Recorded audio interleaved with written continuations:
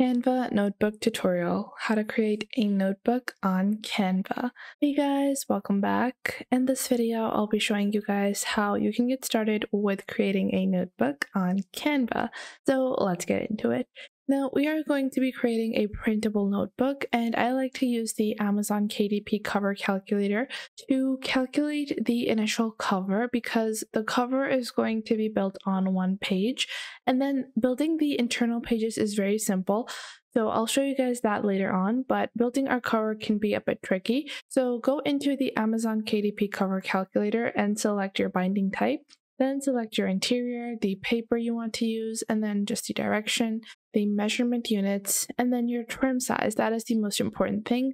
Let's say for us, we are building a 6x9-inch book. Now, after that, after I've chosen the size of my notebook, I'm going to add the number of pages I want within my notebook. So let's say this will have 100 pages. So I can enter that and click on Calculate Dimensions. Once this has done that, I can go on ahead and click on Download Template. And then what this will do is that this will create a zip file, and this will just upload a PNG and PDF version of the cover that you should be using. Now, if you want to see the full cover sizes, you can find them over here. And these are going to be the cover sizes you're going to use when you insert them into Canva. So go into Canva, click on Custom Size, and then you're going to insert 9.25 as the height, 9.25 as the height, 12.5 as our width, and then click on Create New Design. Now, why are we creating a cover that is double in size? Well, the reason for that is obviously you're going to be designing both the front and the back of your cover pages on this, and then you have to include this 0.5 or 0.25 on every side to make sure that any of the printing, so at the corners of the page where the design gets cut up, the printing is never lost, so your design is never cut out from the edges. Now, once you've done that, you are going to upload the zip file that you just downloaded. So upload that PNG over here and insert it onto your cover. Once you insert it onto your cover, just place it on one corner. And if you expand it, it should fit perfectly like this.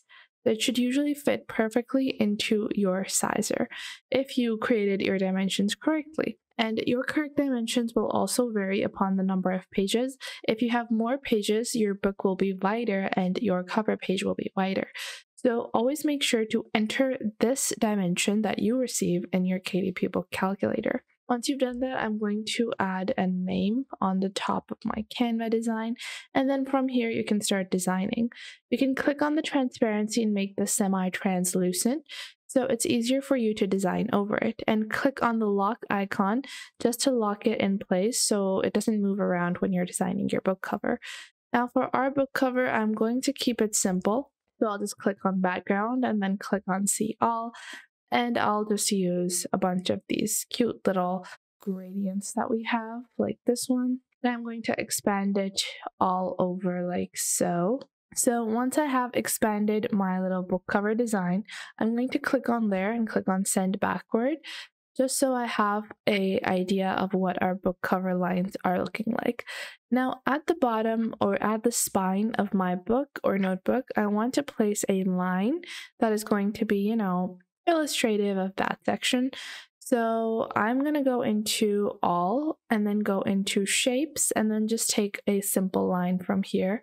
I'm going to rotate it by 90 degrees and then click on the thickness, and then I'm going to increase the line weight, and I almost want it to be throughout like this. So once I've done that, I'm going to expand it to the top corner and the bottom corner. And once I've done that, I can click on the line and then change the color. I'm going to make it a pink kind of color. I'll click on the color picker over here, and then I'll go for a muted pink like this. So once I've chosen this color, I can see a segregation between my back side and the front side of our book cover. Once I've done that, I can click on the locked photo cover or our template cover, and I can move that. So as you guys can see over here, this is currently attached, so I will deattach that and then just place it. And then I can delete the initial template because now I already have these lines as a guide as to where my design should be. Now I can go into the element and add more decorative elements, and then you can click on text, Let's say I just want to add notebook, and then I can click on the style and format that accordingly. So I just want it to say notebook over here. And then after that, I might want to place a circle around it. So I'll just search for circle or oval like this. And then I'll just go into the graphics section to take a nice little illustration. And I'm going to go with this one, place it behind our text over here. And then I will change the color to match with the rest of our colors like this. Now, once I've done that, I can add more decorative elements, but once you have completed your design, you're going to click on share and then click on download. Once you've done that, download this as a PDF print because this is what you are looking for. You're looking to print this particular notebook, so download that. Now, once you have downloaded your book cover, you can proceed with creating the internal pages. So for the internal pages, go onto Canva and then go into custom size. Now, we're going to enter the individual size, which is going to be 6 by 9. For these pages, you don't need to include a bleed, even if you see in your book cover calculator. This is just for the cover. For your actual book pages, they are going to be the same size as your regular size that you have picked out, whatever size that might be. Now, some people like to include a 0.25 bleed in these as well. I don't find that necessary, so I don't do it. But if you want, you can do that just to be extra safe. But really, I don't find a purpose in that. So I will just click on create new design, and for our notebook, to create a simple lined page, first I like to create a name page. So in the name page, what I'm going to do is I am going to take the same background that we used. I'll just search for background over here, and I will search for the same image that we used, the same gradient, and you can usually find it in your recents as well. So use the same background that you had and then click on the background, and you can reduce the transparency a little and then add a heading, which is going to be this notebook belongs to like this, and then people can write their name. You can add a couple of dashes like that, and then I will just select all of the text and then change the color to a dark pink. So we have this color instead, and then I will just resize this and then add this to the center. Now this will be our first page. After that, I can click on add page, and if I want the same design on my pages, if I want these to be, a bit more of a decorative notebook, I can keep the same background. If you want to make it simpler, you can go on ahead and use a empty page and then click on text over here, click on elements, and then click on line. Once you click on line, choose a simple line and then place it right over here. Expand it till the margins that you want to keep. If you wanted to have wider margins, you can decrease the size of your lines like this. If you want to add a note section, a different kind of section, you can control that as well. Once you have added a couple of lines, I will add a few lines like this. And you might be wondering, hey, these don't look good. But don't worry, I'll show you guys how we're going to fix this. Just add the number of lines that you want to have in an individual page.